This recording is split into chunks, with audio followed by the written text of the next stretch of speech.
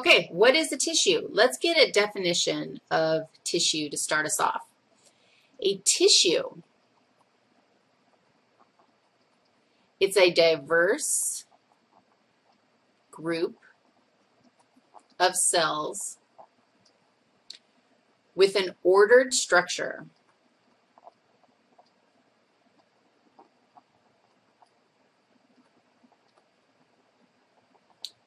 working together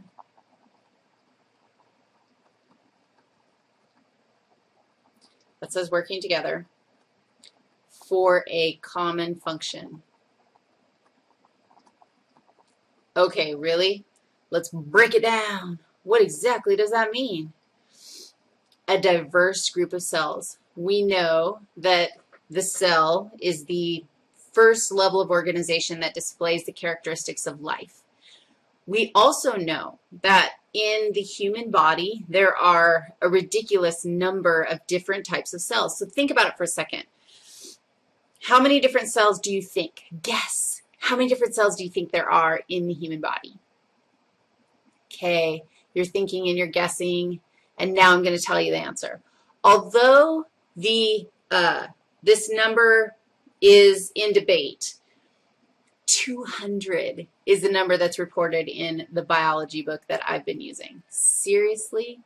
200 in the human body. Now, that number is a lot higher. If you look it up on Wikipedia, it's a lot higher. And we think that the reason why it's a lot higher is because there are different kinds of, say, lymphocytes. And there are different kinds of, say, T lymphocytes. And then there's different kinds of killer T lymphocytes. And you break all those down. And maybe some classifications say, hey, man, it's a lymphocyte. Let's just call it good. Some might say, no, each of those separate types of lymphocytes count as a single new kind of cell. Seriously? 200 kinds of cells? It's not a tissue if the cells are all the same. So you have to have some diversity of the cells, and they're working together. They're working together to carry out a common function. So if you think about the immune system, you have just a jillion different kinds of cells, and they are working together to keep invaders out of your body. Thank you very much for doing that. The other thing that's necessary in a tissue is that it has to have an ordered structure. In your body, you have, in humans, and I wonder if there is any variation, if there are other kinds of tissues in other critters. In you, there are 4 types of tissues.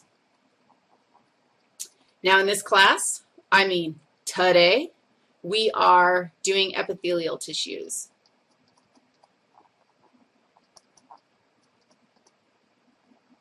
Epithelial tissues cover surfaces and line spaces. Done. That's what they are. And we're going to spend this whole lecture talking about these tissues that cover things and line things. We also have connective tissue. Connective tissues are unbelievably diverse.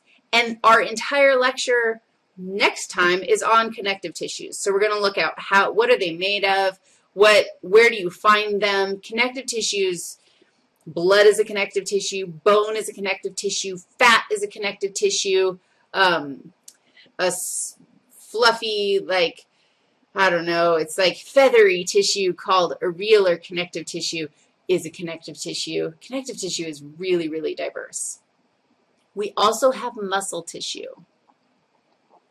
This is one of the 4 types of tissue you'll find. Muscle tissue is contractile. What that means is that it shortens. And then there are processes that help it lengthen so that it can shorten again. And we have multiple different kinds of muscle tissue, and we'll talk about that later in the semester.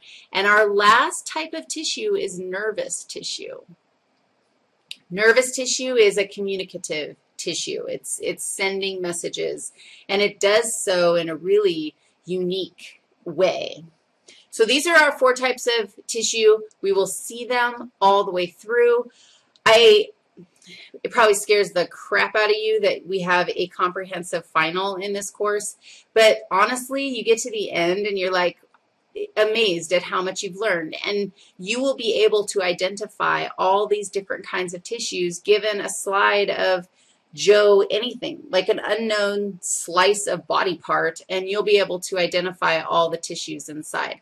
So don't get overwhelmed. This is a slow and fun process. Let's focus in on our friend, the epithelial tissue.